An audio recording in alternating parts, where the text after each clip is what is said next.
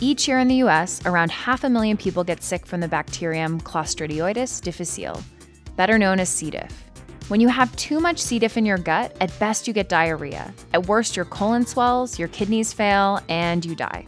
Here's the crazy part.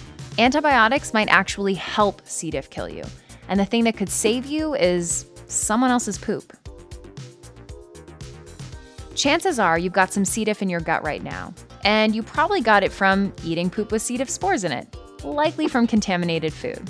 But you don't have a full-blown C. diff infection with diarrhea, fever, abdominal cramping, the whole 9 yards, because other bacteria in your gut, the good bacteria, keep C. diff from growing out of control, both by stealing its lunch and by producing chemicals that inhibit the toxins it produces. But we'll get back to that in a second.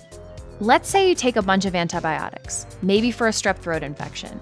More than likely, those antibiotics won't kill the C. diff, but they will kill the good bacteria, leaving a nice, warm, wet place for C. diff to take over. So how does it do that?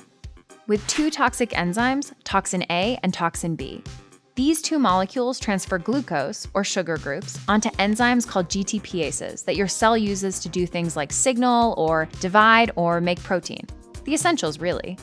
This causes a protein called actin, which gives your cells structure and allows them to move, to condense. When that happens, your cells become rounded, as opposed to their normal, spread out, elongated shape.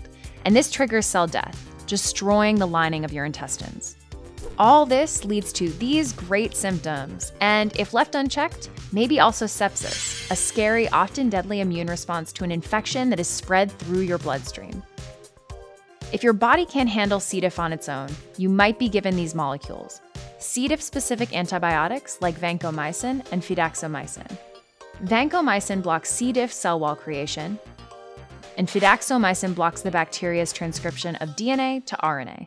So these molecules can help control C. diff in your system, but even after treatment, you'll sometimes still have a bit of it hanging around, just waiting. So even when you receive treatment, it doesn't mean you're in the clear.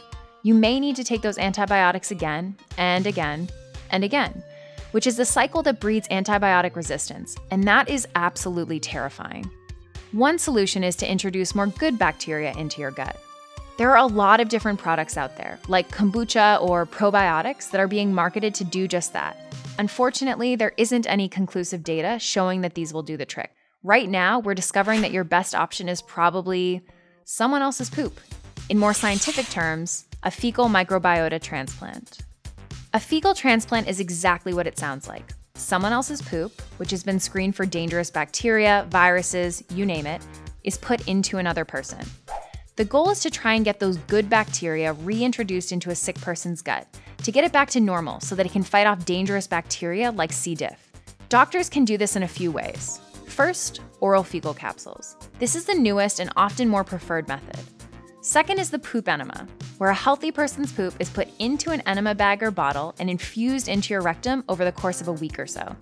Last, and almost certainly least, is the poop feeding tube option, where healthy poop makes its way in a tube down your throat and right to the intestine.